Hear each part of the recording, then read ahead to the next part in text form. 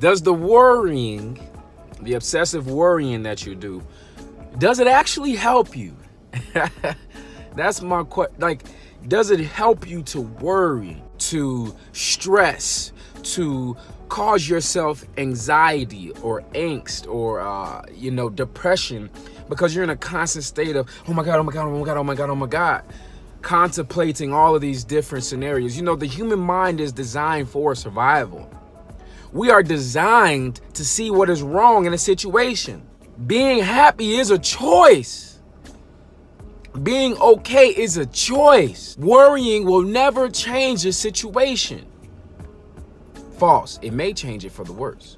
So instead of worrying, do what you can do to plan, do to make sure that you are taking care of the situation. Do what you can do to make sure you're prepared.